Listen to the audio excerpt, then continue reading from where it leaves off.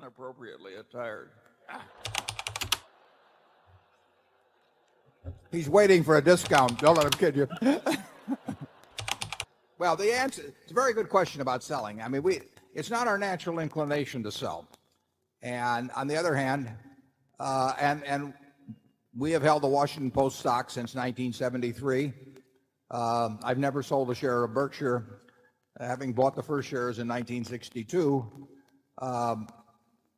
And we've held Coke stock since 1988. We've held Gillette stock since 1989. Held American Express stock since 1991. We generally sell, well, we would sell if we needed money for something else, but that has not been the problem in the last 10 or 15 years. 40 years ago, my sales were all because I found something that I liked even better. I hated to sell what I sold, but I also didn't want to borrow money. So I would reluctantly sell something that I thought was terribly cheap to buy something that was even cheaper. Those were the times when I had more ideas than money. Now I've got more money than ideas, and that's a different equation. So now we sell really when we think that when we're reevaluating the economic characteristics of the business. We probably had one view of the long-term competitive advantage of the company at the time we bought it, and we may have modified that. That doesn't mean we think that the company is going into some disastrous period or anything remotely like that. We think McDonald's has a fine future. We think Disney has a fine future, and there are others. But we probably don't think that their competitive advantage is as strong as we might have thought, as we thought it was when we initially made the decision. That may mean that we were wrong when we made the decision originally.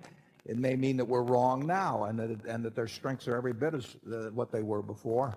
But for one reason or another, we think that the strengths may have been eroded to some degree. A classic case on that would be the newspaper industry generally, for example. I mean, in 1970, if Charlie and I were looking at the newspaper business, we felt it was about as impregnable a franchise as could be found.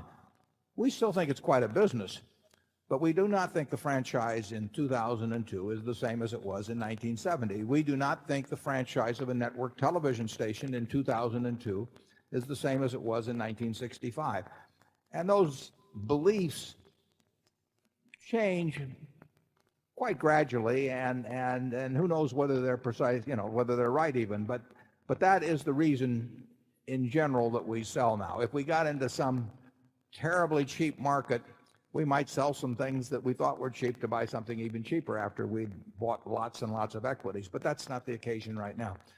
I said it was a mistake to sell it, and it was a mistake, and I just reported that in the interest of candor. And there were some reasons why I thought it was something I didn't think obviously that it was any great short sale or even a great sale, but I didn't think it belonged in the list of 8 or 10 of the businesses, of the very few businesses that we want to own in the world. And I would say that that particular decision has cost you in the area of $1 billion plus.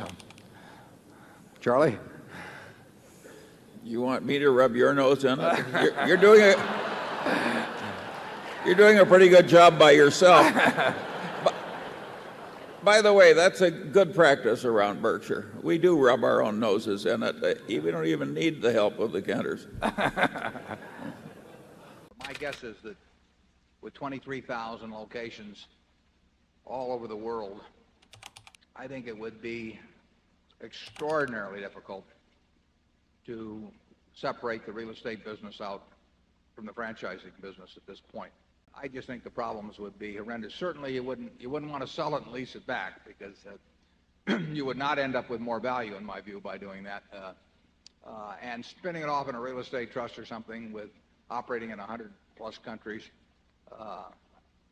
and with all of the franchise arrangements, I think it would be a huge problem. I would not want to tackle it myself. I think you should look at McDonald's as being a very good business, but the one that will continue in its present mode vis-a-vis the real estate product. products. I would say that in the food business, you would never get the total certainty of dominance that you would get in products like Coca-Cola and Gillette. People move around in the food business from where they eat from. They may favor McDonald's, but they will go to different places at different times. And somebody starts shaving with a Gillette Sensor Plus is very unlikely to go elsewhere, in my view. And so they do not. You never would get in the food business, in my judgment, quite the inevitability that you would get in the soft drink business with a Coca-Cola. You won't get the inevitability in food that you will get in a single consumer product, such as blades. I mean, if I'm using a Gillette Sensor blade today, the chances are I will try the next one that comes out, obviously, but I will not fool around at all in between. They're happy with the product. It's not expensive. It's $20-odd a year, if you're a typical user. And if you're getting a great result, you're not going to fool around. Whereas a great many of the decisions on fast food as to where you eat is simply based on which one you see. I mean, convenience is a huge factor. So if you are going by a McDonald's or a Burger King or a Wendy's, and you happen to be hungry at that point, or if you're traveling on the road and you see one of those signs up, you're probably going to stop you may very well stop at the one you see. Most people want to vary where they eat as they go through the week or the month or the year, and they don't really have any great desire to vary their soft drink the same way. It's not the same thing. So there's no knock on McDonald's at all. It's just the nature of the kind of industry they're in. One of the ones I admire most is McDonald's.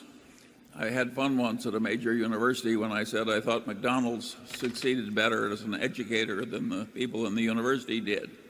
And what I meant was McDonald's hires a lot of people who are quite marginal at the very start of their working career, and they learn to show up on time for work and observe the discipline. A lot of them go on in employment to